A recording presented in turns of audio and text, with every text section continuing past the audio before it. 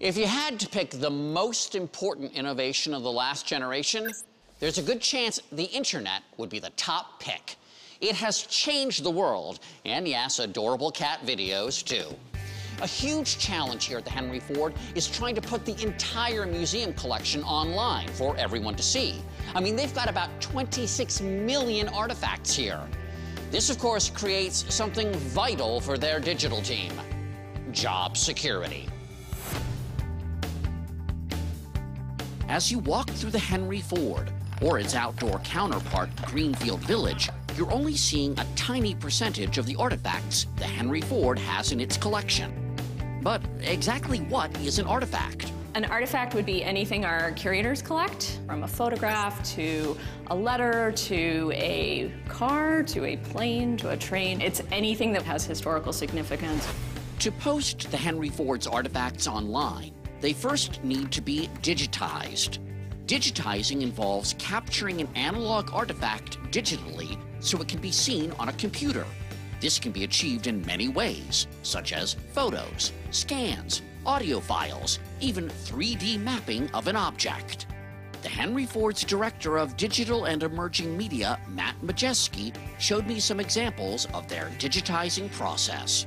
I've been all over this museum, but I've never been down this hallway. Where are you taking me? We are heading to the photo studio. This is where we digitize. Ah, okay, all right. And you're the digitizing guy. Yes. Part of digitizing is taking a picture. Absolutely, yeah. And really the future of it is multimedia types of expression. So it could be 360s, it could be 3D animations, it could be X-rays. We have 26 million things to digitize, which would take, at the rate we're going, 2,500 years to digitize everything. Matt and his team post the digitized artifacts to the Henry Ford's website. We only have about 5% of the collection out on display, so it lets people see the rest of the collection, the 95% that they can't see when they come visit. What is this? So this is a microscope used by George Washington Carver. Yep. Is he the peanut guy? I forgot. He is the peanut guy. Right. Yes. And so this is actually on display in the museum. And potentially we could do a 360 where you could spin it and really experience the object and then start to tell stories about it. So this microscope is ready for its close-up. It's ready, yes.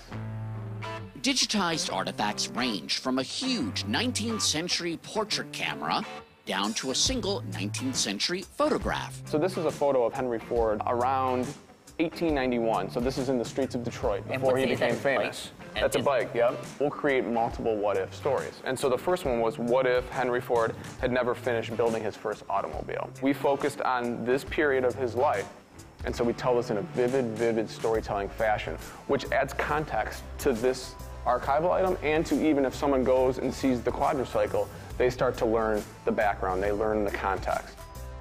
Of course, all of the digitizing is done by humans, including Henry Ford photographer Rudy Ruziska, who has been here longer than I've been alive. I started June 1955. I've been here a long time. What's something that you photographed that kind of really got you in the gut emotionally? They asked me to shoot interiors of the Kennedy car, in which I had to get in the back seat where President Kennedy sat, and I go like, wow, that's history. And at all the hundreds of thousands of photographs you've taken in here, have you ever taken just one selfie?